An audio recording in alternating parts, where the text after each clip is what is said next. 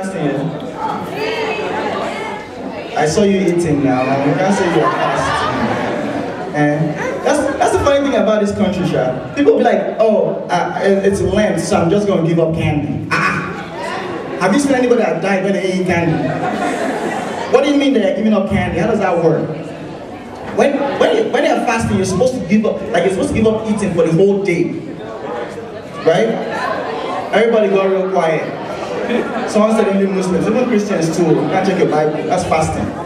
But that's the thing. In this country, man, I will tell you guys something personal now, right? Because you guys are like my best friends right now, so I don't even mind telling you.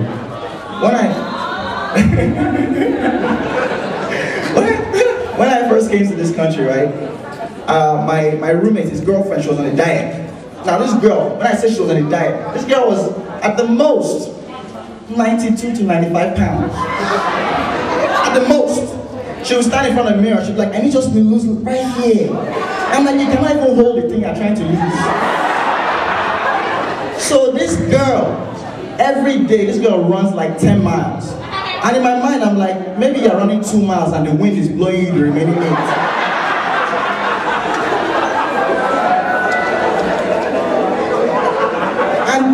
And I'm thinking to myself, I'm like, it's not like you have a wedding coming up that you're trying to lose weight for. It's not like the person that you're with, the boyfriend that she's with, this boy is a whole 240 pounds of man goodness. So even he himself, he doesn't really care about those kind of things. So I'm wondering, like, why? Why is it that you're just on this diet? From today she'll be on Atkins diet. You know, she'll be like, Atkins diet, South Beach diet. That Atkins diet, that's the one that you can't eat carbs, right? You have to eat only protein. You eat chicken, fish. I can't stay on that diet because as an African, I need to eat rice. I need my rice. If I don't eat rice for 2 days, I will just be scratching. I'm like, give me rice, jollof rice, fried rice, white rice, I don't care, just give me rice. I can't do it. How can you be on a diet that you're eating only meat? In my culture, a child who eats only meat, they call that child what? Arm robber. Your mother will cook soup and put meat inside, and you go and eat 5 pieces of meat. And mommy, I'm on Atkins diet. That's the day you die.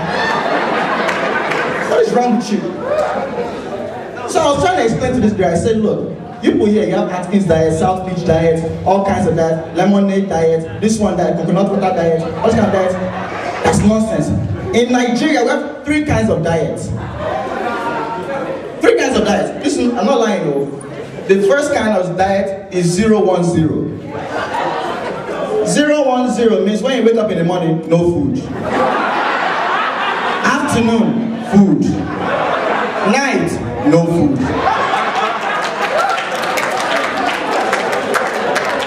The second kind of diet is 0-0-1. We call that one the midnight special. When you wake up in the morning, no food. Afternoon go, and then at midnight. So when you are sleeping, you just be so happy.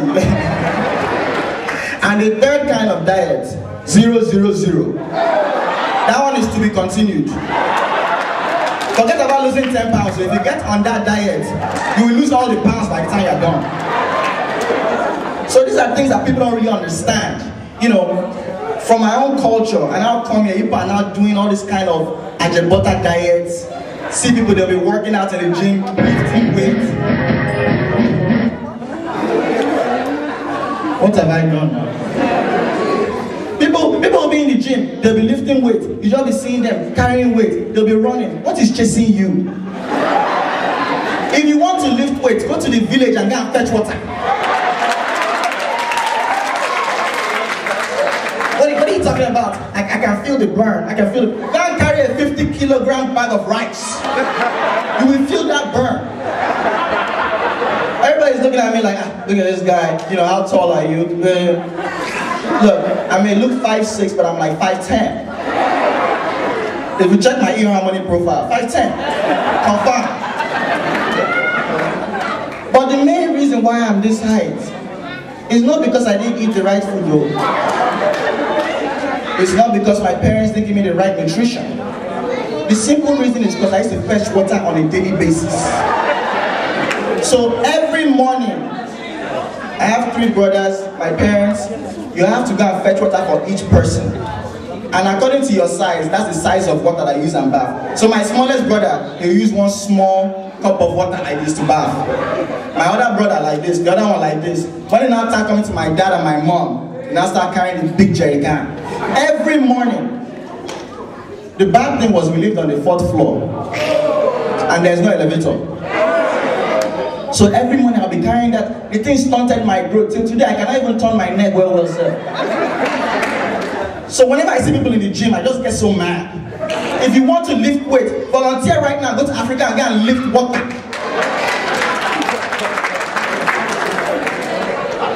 You guys ready for us to go? You want me to keep going?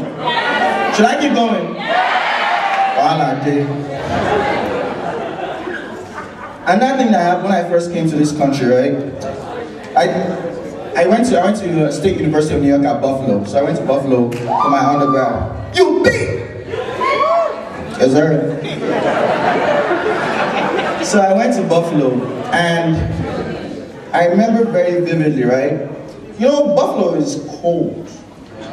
When I say cold, I mean cold. No joke, oh. Me, I came from Lagos when I was young. When it's 75 degrees, my mother would tell us, go and wear sweater. Go and wear your sweater, you catch something. And now I went to Buffalo, where on a very nice day, when all the Oyibo people are walking around in shorts, it's around like 5 or 6 degrees. So when I now went there, I was not like, what kind of stress is this? Because I knew that it snowed there, because on the website they sent out a brochure for the new students. They took a picture of the snow looking so calm, all over the buildings, all over the cars. They didn't tell us about the wind. It was when I got there at first. I came out of the airport, that wind was blowing me, I started running back. They said, sir, you don't have a return ticket, go out, go out. I was like, which kind of nonsense is this? So, being in Buffalo now, I was watching TV. This was my first week, so I'm still learning everything about America. It's brand new. Watching TV. This was back when I think Bush was president back then. I don't want to think myself or anything, but Bush was president back then. So, Bush was president. This guy was on TV. He was like, Bush is an idiot. Bush is so stupid. He's so useless. I'm like, is he talking about the president? This guy's a dead man. Are you alright? They're talking about the president like this. It's no joke. If you go to Lagos right now and say that about the head of your student union, you're gonna have people waiting outside the office like, okay, he gonna come out. So this guy is saying all these things and I'm saying, this guy is dead, The next day, I turn on the TV again, this guy is still there again. Bush is absolutely useless. I say, this has to be the greatest country in the world. So these are the little things that I see when English is not my first language, so I see it when I came here. So another thing, being in my class, we had an exam. We had an exam. I think it was like our chemistry exam or so, right? So I'm studying for this exam, killing myself, studying all night, all through the weekend. I'm there in the library, and all my friends, all my African American friends, all my Nigerian friends that were born in America, the white friends, they're just playing, having a good time. And I'm wondering to myself, what kind of nonsense is this now? I'm just studying. On Monday, I get to the exam, find out that they say it's open book. They're like, why did you study so hard? And I didn't know it was open book. I said, I heard it was open book, but I thought that they meant that you should go home and open your book. So, me, I'm there, I'm already complaining. That's how one of my boys, Kola, we came from Nigeria together. He came into the exam all tatted up. The boy had used a pen and wrote down all the definition of everything all over his body. So that's how this boy just showed up looking like Wiz Khalifa. Everything all over. And I sat down beside me. See everybody with their textbooks. He just looked at me and said, oh boy, I open book. Alright, so you guys enjoy the video. I'm a Python hammer. We wearing a Prada. For your ask your mommy. I want lay.